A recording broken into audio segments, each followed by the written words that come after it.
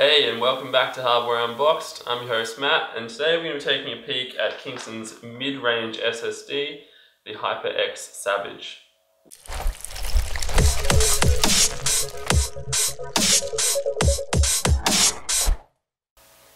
While not as quick as the HyperX Predator, the Savage is supposed to be a significant step up from the HyperX Fury. The Savage is powered by a Phison S10 quad-core 8-channel controller and is loaded with Toshiba's A19 NAND flash. These specifications should make it Kingston's fastest SATA SSD to date, adding up to a quoted 560 megabytes per second read and 530 megabytes per second write. We're going to be running a quick performance test for you a little later, but for now, let's just open up the box and take a look inside.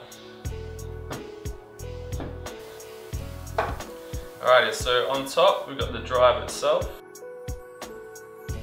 Underneath is the thickness spacer for laptops that need it.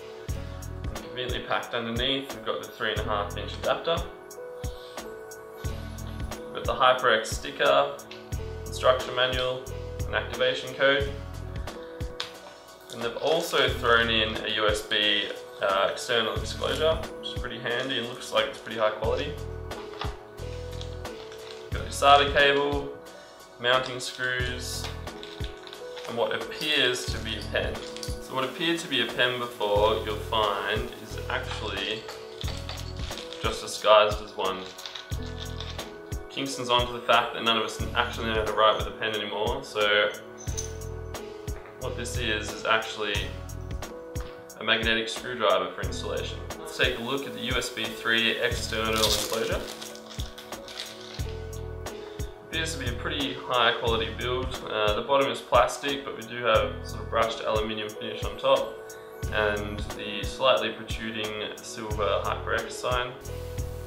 And you can also lock and unlock the case here, which just slides off like so, and you've also got the USB 3 cable inside.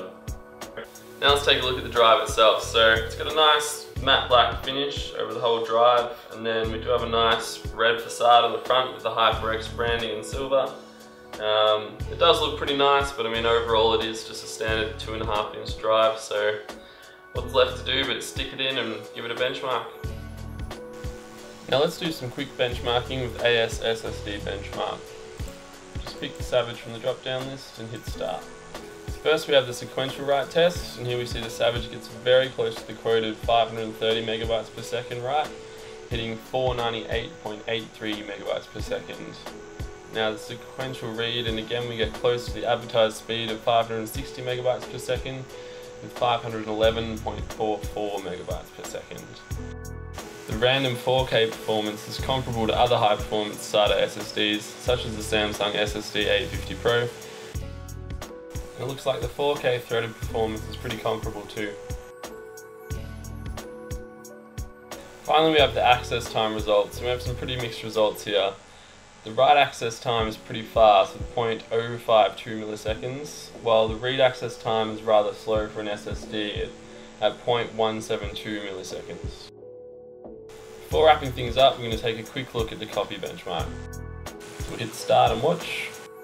The ISO test took just a few seconds and delivered 437 megabytes per second. The program test, which features many more smaller read writes, took a bit longer, though we still managed a reasonable 257.91 megabytes per second. Lastly, the game copy benchmark took just 4.5 seconds and fell just short of 310 megabytes per second. So overall, looks like the HyperX Savage is a pretty good mainstream performance SSD. Thank you for tuning in to another Hardware Unboxed unboxing and product preview. Hit like, hit subscribe, and we'll see you next time. Yeah.